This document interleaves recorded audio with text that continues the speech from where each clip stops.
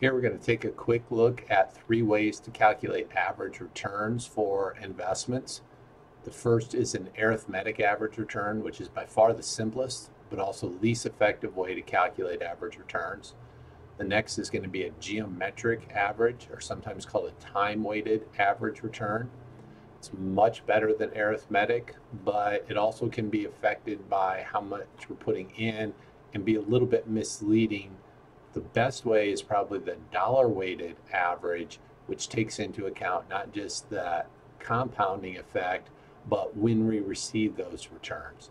So I'm going to walk through an example to illustrate the 3 different methods for calculating returns. We're going to start with the arithmetic average. The arithmetic average just looks at the average rate of return, how we would normally calculate an average, which is just add up the values and divide by the number of observations. Now, before we do that, though, I want you to notice that both sets of returns here are exactly the same. It's just the sequence is different. So in the first set, we've got negative 20, negative 30, 15, 35, and 20. And in the second set, we've just flipped the order around. So now the 20 is the first, 35 is the second, and our last return is the negative 20. So these are the same sets of numbers. They're just ordered a bit differently. And that's going to make a difference when we get to our dollar-weighted return. I remember the arithmetic average. We just add them up and divide by the number of observations. So I'd take negative 20 plus a negative 30 plus a 15 plus a 35 plus 20. There are 5 years, so I would divide by 5. In Excel, I can do that equal sum, which just adds up those values and divides by 5. Alternatively, Excel has a function called average, which does that for me. I just highlight the columns, take an average, and you can see it's doing the same thing. It's giving me the same answer. Now, geometric takes into account compounding. The way to think of this is that a 100% gain does not get offset by a 100% loss. Instead, a 100% gain actually gets offset by a 50% loss. So if I start with $1 and have a 100% gain, I now doubled my money to $2. And then if I have a 50% loss, I'm back down to $1. So effectively, I'm where I started. I don't have any return at all. But with this arithmetic average that I used, it would say 100 plus negative 50 divided by 2, and it would say I have a 25% average annual return. So you can tell that's not very realistic.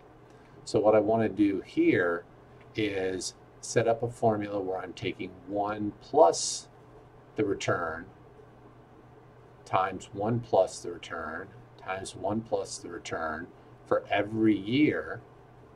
And then because there are 5 years, I want to take the 5th root of that. If there were 4 years, I'd take the 4th root. If there were 15 years, I would take the 15th root and then subtract off 1. Well, that's a little bit more complicated, but let me walk through how to set that up in Excel.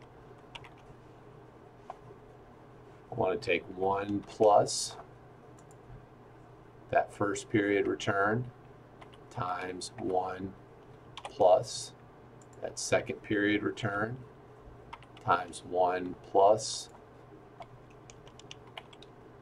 that third period return times 1 plus fourth period return, and finally, because there are 5 years, 1 plus the 5th period return.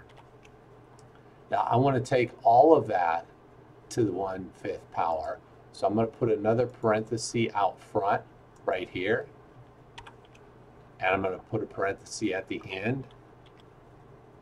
And then I'm going to raise that to the 1/5 power. Remember, the 5 there is because there are 5 years. So however many years I have, that's the nth root that I am taking. Now once I've got that, I subtract off 1. And that's going to give me my geometric average return. Notice it's quite a bit lower than my arithmetic, and that's because this 20% positive or negative return in year one is not offset by a 20% positive return in year 5. Instead, it takes me more than 20% to get back to even. So when I look into compounding, geometric average is always going to be a little bit lower, or in some cases a lot lower, than the arithmetic average. Now I'm just moving this formula over to do D. Note again, it doesn't matter the order of the sequence of returns, my arithmetic average is the same. Now the last one is the dollar weighted return, and that's a little bit more complicated. What we've got to do is actually calculate the future value. How much did we start with? How much have we added? And then how much do we end up with? And from there, calculate our rate of return. So let's walk through that. I start with $10,000 and I lost 20% that year. So I multiply that by 1 plus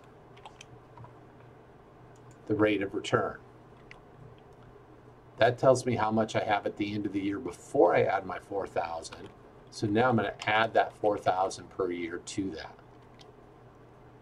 Now I go to year 2. Now with year 2, I didn't start with 10,000. I started with the 12,000 that I had at the end of year 1. So now my formula is going to be E5, that value I had at the end of year 1, times 1 plus my year 2 return. That's going to get me to the end of the year, and then I'm going to add 4,000 again. Then I'm going to go to year 3. I start year 3 with the amount I had at the end of the previous year, this 12,400. Oops, that's E6.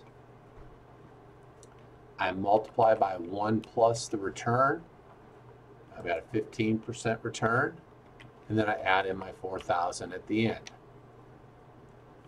Keep going with this process. So year 4, I start with my $18,260. I multiply by 1 plus my 35% return, and then I add in my 4,000. And then finally with year 5, same thing again. I start with my $28,651. That's in E8. Multiply by 1 plus my return. That's in C9. And then add in my $4,000. So I started the year with $10,000. I added $4,000 each year to that. And now I want to calculate my dollar weighted return. So in order to do that, I want to go to a time value of money function called rate. Rate returns the interest rate per period of a loan or investment. So in this case, I've got an investment. I've got a 5-year time horizon. So the first thing I put in, you can see down here, is the number of periods. It's 5. Next, I put in my payment. How much have I been contributing each year?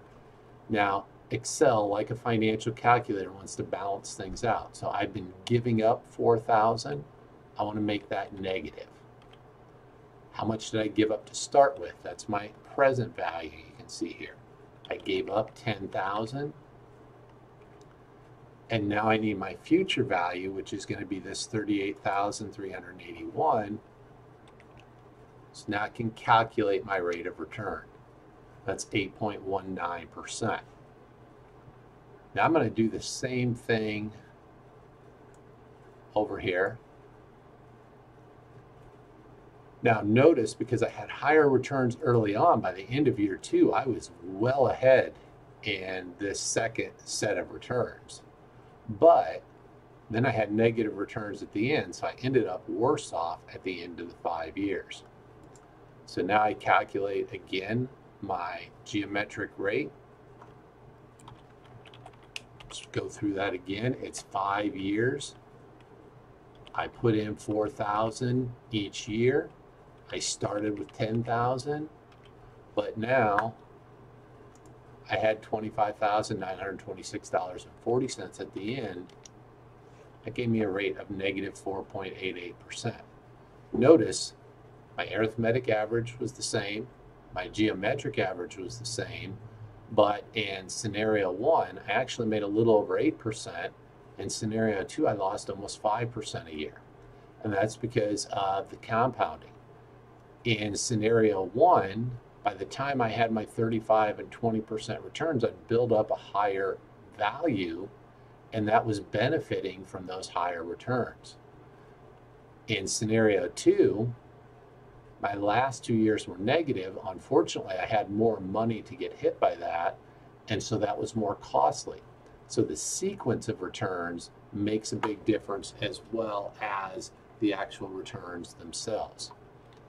Now, dollar-weighted return is what you're going to actually recognize in an investment over a long time period. So if you're adding money to a mutual fund over a 20 or 30 or 40-year time horizon, what you'd actually like to happen is have relatively weaker returns early on and strong returns near the end of that time horizon. That would be much better for you than to have strong returns early on and weak returns at the end of your time horizon. That wraps up our video on arithmetic average, geometric average, and dollar-weighted averages as far as calculating returns. Thank you.